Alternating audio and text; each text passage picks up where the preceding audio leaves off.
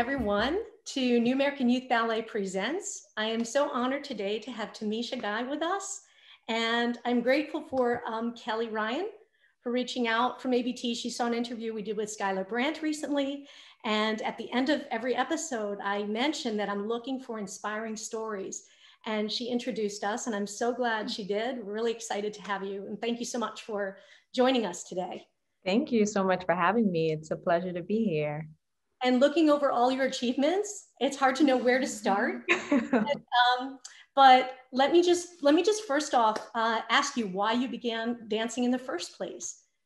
Yes. So I am originally from Trinidad and I moved to Brooklyn, New York with my family when I was 8 years old. And prior to that, I was heavily in sports. So I ran track and field and I also did gymnastics. So moving to New York, I had no sort of training in dance.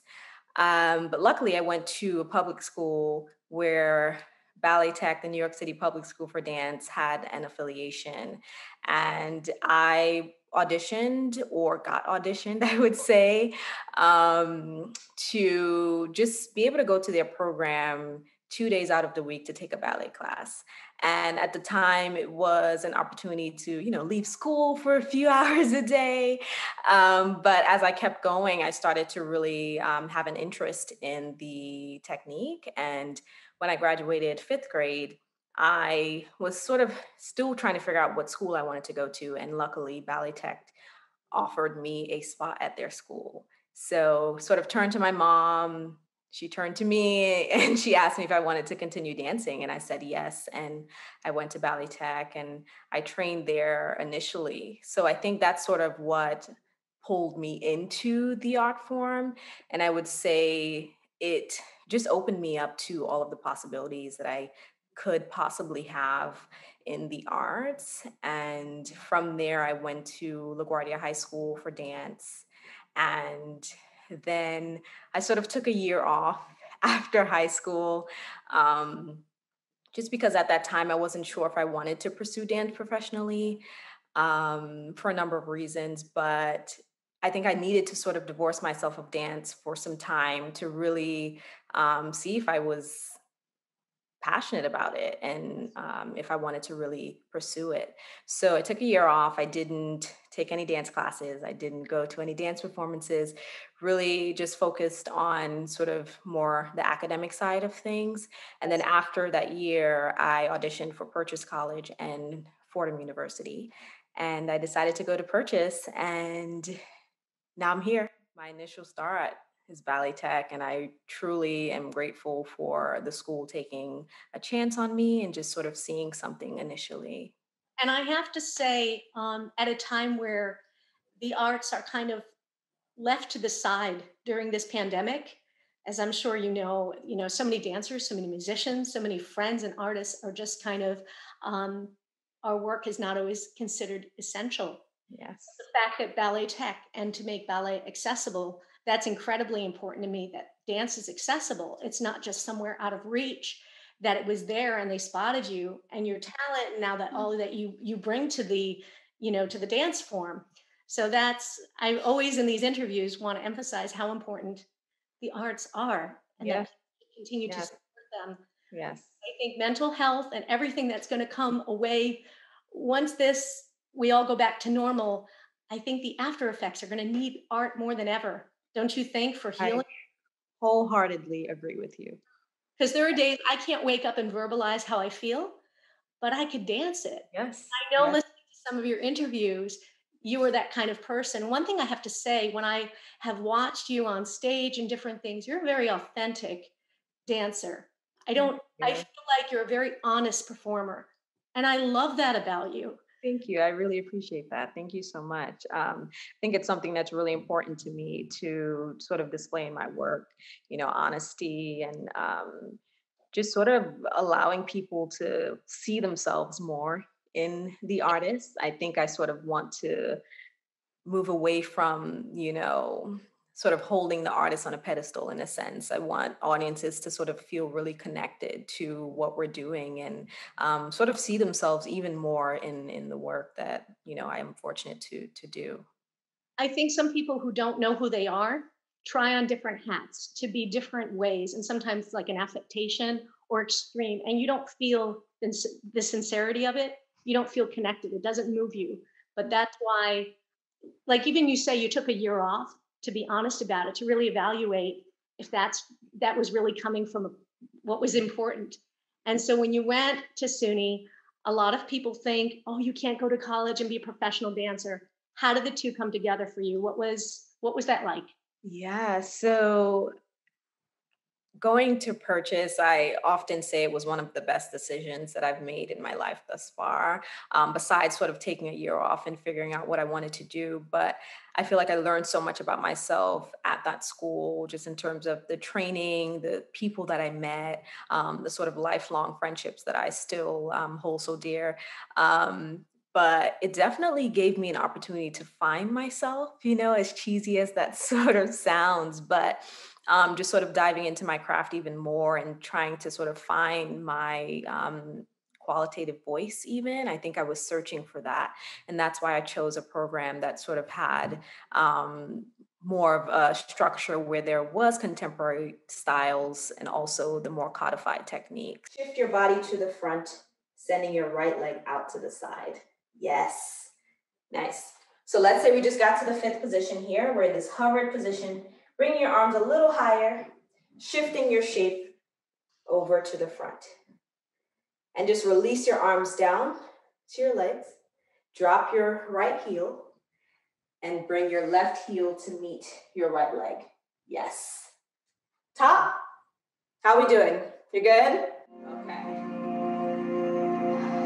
Take a deep breath in. And out. Take another deep breath in. And out. Your right arm starts. It goes over. Fingertips. Over to the side. Beautiful. Knocking the foot. To the lunge. Shifting back. Pushing off. And arms. Shift side. Arms. Heel. Shift. Stand. Heel. Push. How did that feel? And do you enjoy dancing, choreographing, teaching equally? Right now, you're probably doing, from what I know, like you're doing a lot of teaching on Zoom and so on. And as a choreographer, have you taken some traditions from Trinidad? The influences there? Is that part of your vocabulary as a choreographer? I think I would say yes. I think there's a flavor that's there. Um, but I definitely would say teaching and performing, they're sort of, they hold the same weight for me. Because I would say I'm equally passionate about both. I love teaching just for that exchange and finding just opportunities to connect with people, to share just sort of our voices and, sort of play off of one another. I think that's really what drew me to teaching. And I love also encouraging people and sort of being a motivator for other artists. So it affords me that opportunity too. And just performing altogether has been a joy. And although we're not able to do it just due to COVID, I think teaching now, just even through Zoom, it sort of offers a little bit of that. It's definitely not the same, as performing on stages in front of audiences, but just having that exchange with artists, I am grateful for during this time. And if you could offer a couple of tips to students taking class on Zoom, as a teacher, what would you appreciate etiquette wise? We're still in a classroom. And Right. what would be some expectations that you think young dancers should keep in mind when taking a dance class on Zoom? Yes, I would definitely say be patient with yourselves. It's very easy for us to sort of in this time still put a lot of pressure on ourselves to show up in the way that we used to. But I think really think about meeting yourself where you are. You're doing the best that you can with sort of the circumstances that we're all being sort of given. So definitely be patient. I often inform my students if you need to turn off your camera for a second, feel free to do that. nicer than me. I would don't mess around and shut your camera. When we're doing adagio on the left side, don't shut the camera. You're much nicer than I am. Yeah. But patience is the big thing for Yes, me, and just being open to just new experiences, because I think teachers are also trying to navigate this space as well. So we're all learning together at the same time. yes. So yeah, just patience and being open and meeting yourself where you are each day. And are you ever able to work with live musicians virtually? How No, no, no. But at Purchase, I am able to work with a live musician, which is really beautiful. And are you uh, behind like a plexiglass, there is, yes, and I teach in a theater, so it's really large. So there's a lot of distance between the students and myself, but there's also plexiglass that I can teach behind. could you ever imagine like last February this scenario? You know what I mean? Not at all. Here right now, but in reality, you step back. It wasn't that long ago that we It were was not. It living. was not. Even when people say, "Oh, it's been a full year," it's like, Oh, it's I a know. year? I know. Oh my gosh. Yeah. And with that in mind, what is the good side that this pandemic has done for you as an artist? And what are some of the sides that have been really frustrating? I mean, pick one. Yes, I think as an artist, it's sort of given me time to slow down. And I've definitely shared this a lot. I feel like as artists, we're always going, we're always, rehearsing, creating, touring. So I think it definitely sort of forced us to slow down and to really focus on ourselves in a sense, to be a bit selfish. And maybe selfish is not even the right word, but maybe making ourselves more of a priority during this time. Think about some of the needs that we maybe weren't tending to before. So that I'm definitely blessed to have been, given the time and space for. But on the other side, I think it's just not being able to perform, yeah, just not being able to perform. But I've been fortunate to have residency experiences with AIM where we're able to work really closely together. And that's been a treat, just sort of to be able to touch my colleagues again. I don't think something like this would have maybe happened without this pandemic. I've been able to reach out to artists that I know, and I know you're incredibly busy still, but like to have the time and to be able to collaborate this way wouldn't have crossed my mind because Yes. I thought we'd have to make a meeting point, figure out that we can both be in the studio at the same time. Right. Very challenging, Yes. various professional schedules. Yes. Yeah. I know I've been looking at your different work with the company AIM that you're with. And as a dancer, as an artist, what is like your goal to have an impact on the dance field? What do you want to be known to change? If you want to change something in the dance field, what would it be? Just in the way that I navigate in the world, how I'm intentional, or I hope that I am intentional.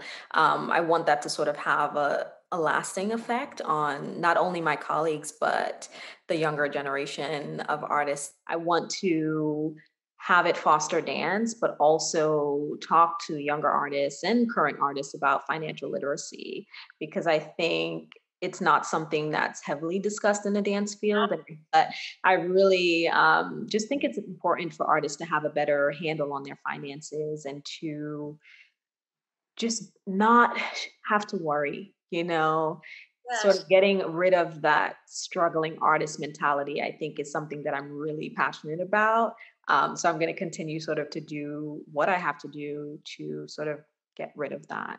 that's wonderful because that's a side of being an artist that usually pulls people away from their dreams or their visions of what they want, the reality of just not having, any kind of financial safety. Yes. And I know, yeah, I know of someone who didn't pursue dancing because of it. And I think it's heartbreaking, you Yeah, know? stories Yeah. like that where you just can't figure out how to do it. Yeah. And I have a couple of unconventional questions, Of but course. I'm just going to go for it. I know you're currently working for a fabulous choreographer, and you've had just some really. I'm going to post this when we put this up, your resume and your many achievements. But I have an unconventional question in that For dancers working their way up to a professional level, you'll meet all kinds of choreographers and teachers. What do you do when you come across a choreographer who really doesn't look at a dancer for what highlights them, or puts unflattering choreography, or it's not a good collaboration? How do you kind of maneuver that? What would your advice be for young dancers when you're in the studio and a work is being put together and it's not feeling like you would dream it to feel? Ooh, wow. Wow. What a question.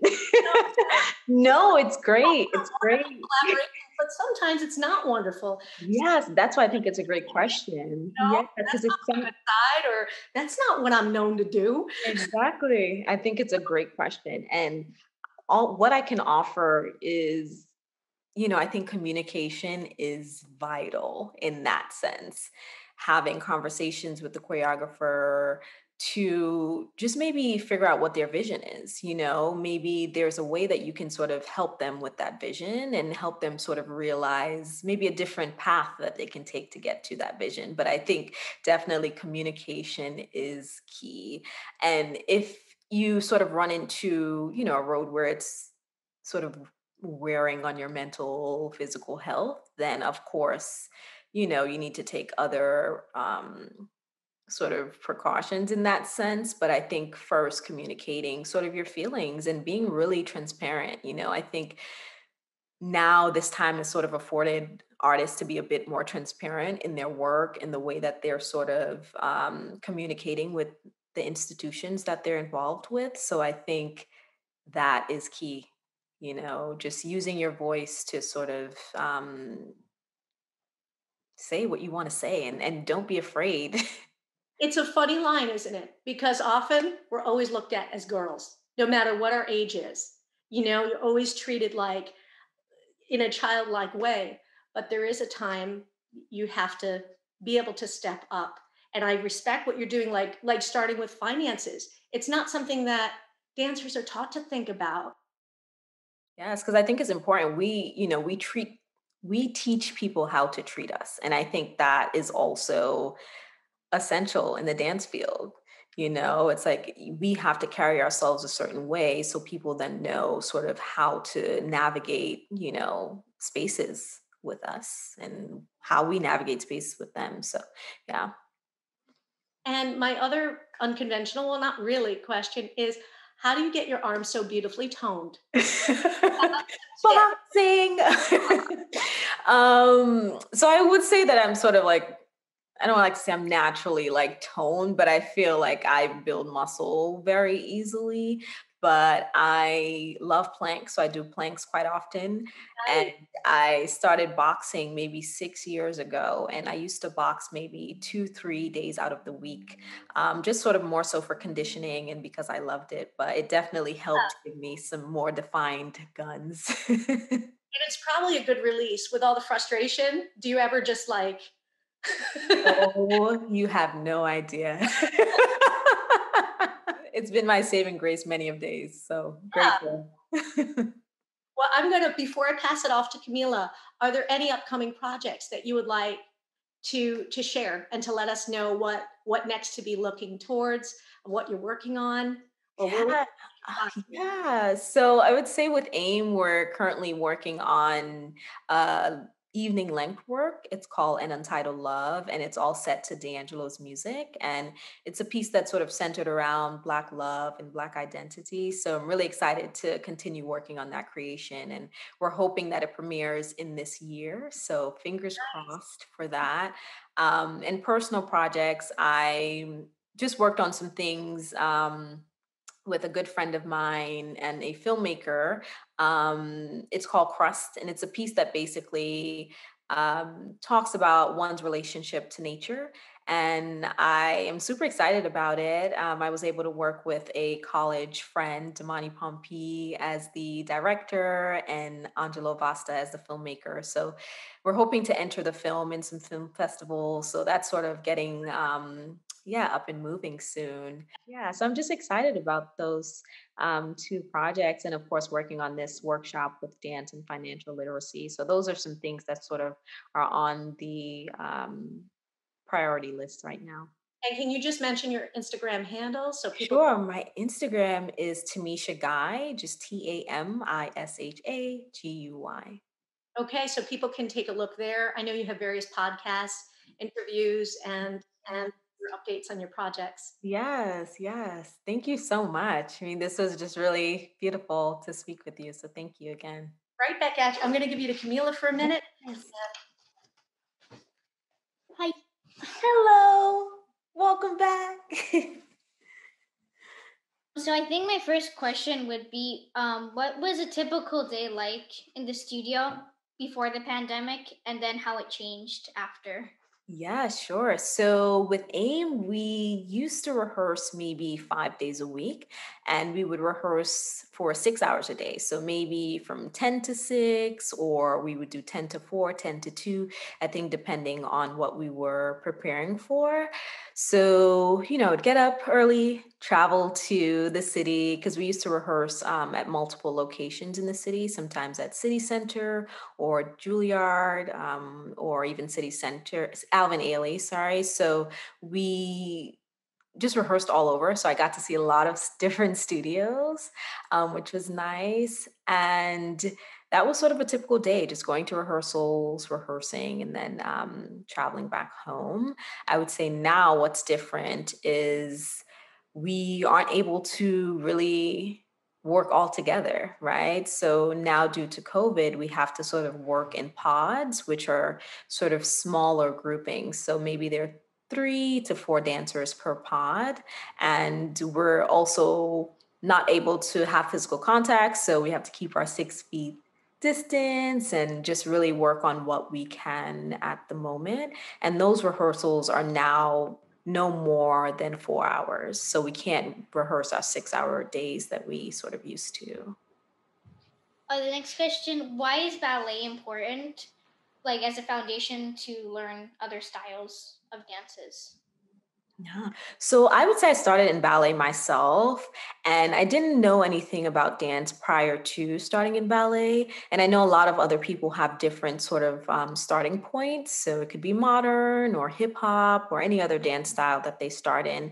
But I would say for me, starting in ballet, it definitely helped me to understand my body and how I can bring myself to the technique, or what I needed to sort of work on to achieve certain dance steps. And I think with that sort of thinking, it definitely helped me in other techniques, right? So I really understood sort of how my body was moving into space and sort of the amount of effort that I needed to achieve steps. And I think ballet definitely taught me that, and I was able to bring it into other dance styles. How did you know that you wanted to dance professionally? What made you sure of yourself? Yeah. So after taking a year off after high school, just to sort of divorce myself of dance for a bit to see if I was really passionate about it. I think after that year, I realized how much I missed it, and I couldn't solely just focus on academics. Like I had to have both. So I think within that year, just not being able to do this thing that I'd been doing for most of my life, it was hard. So I would say within that sort of year off time, I really realized that dance was something that I can do professionally. It was just a day or a moment that I had where I was like, dance is going to be the thing that I'm going to pursue, for sure. Also, I wanted to know, do you play Animal Crossing? I do not. What is that? It's a game on Nintendo Switch, and it's a game where you have to achieve. That wasn't one of the approved Getting questions. a peaceful island. I just wanted to know if it's Oh, maybe I'll look into it now. Is it an app? Where can I find it? Can you share again? Switch. I don't Okay. have it, but yeah, you can see some videos on it from YouTube. Cool. Thank you for sharing. She always throws in something for Yes, you keep me on my toes. I love it. Truly, truly grateful to have spoken to both of you. Thank you. Thank you so much. Have a great rest of the week and Thank all your you. projects. We can't wait Thank to you. see in person. Yes, I look forward to it. Well, have a great week. Bye now. Bye.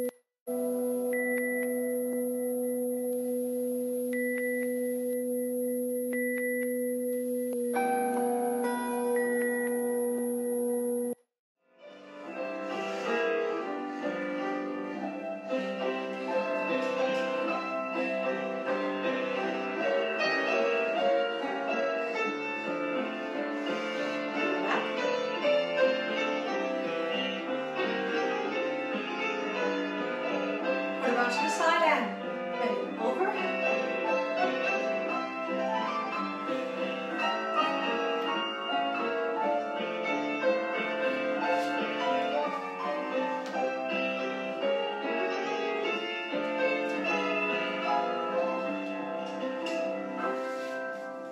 Presents your weekly stop of inspiring and uplifting ballet stories on Manhattan Neighborhood Network, Channel 2, 4 p.m. every Sunday. And be sure to subscribe to our YouTube channel, New American Youth Ballet Presents. We can't wait to welcome our next guest, Elizabeth Beyer, a 3-time gold medalist ballerina with an inspiring story to share. She is now dancing with the studio company of American Ballet Theater, and we can't wait to meet her. She was our Sugar Plum Fairy for our World Nutcracker in our last production online. Let's meet her and hear her story. To join our classes, visit newamericanyouthballet.org to hear all about our programs.